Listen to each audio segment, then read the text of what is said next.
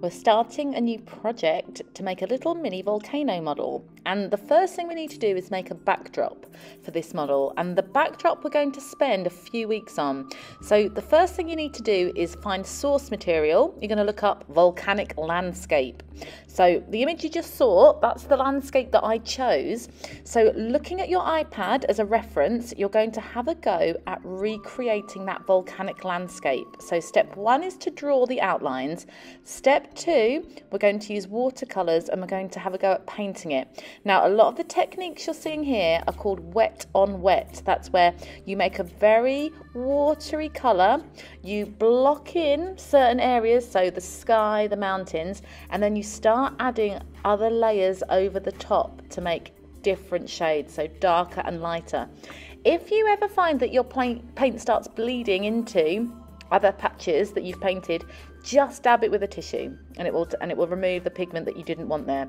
So once you've built up your details with watercolour, let it dry, maybe dab it with a tissue, and then the next step is to add your pencil details. Now you're going to spend a long time on pencil details because this is the part of the drawing where you're going to capture the finer details.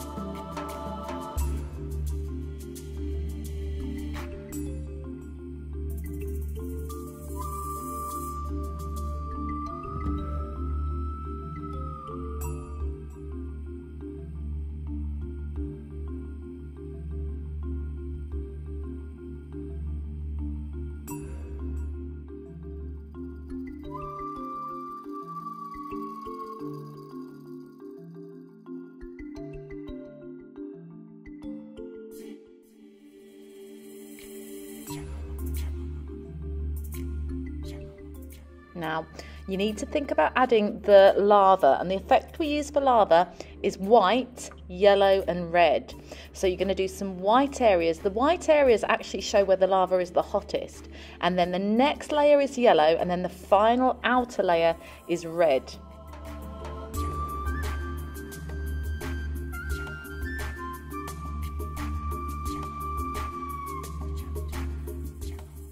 You might want to take some time to add some further pencil details, so little red lines to show where the little lava streams are flowing in and out of.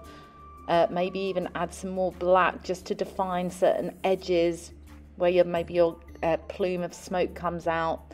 All the fine details captured with a pencil.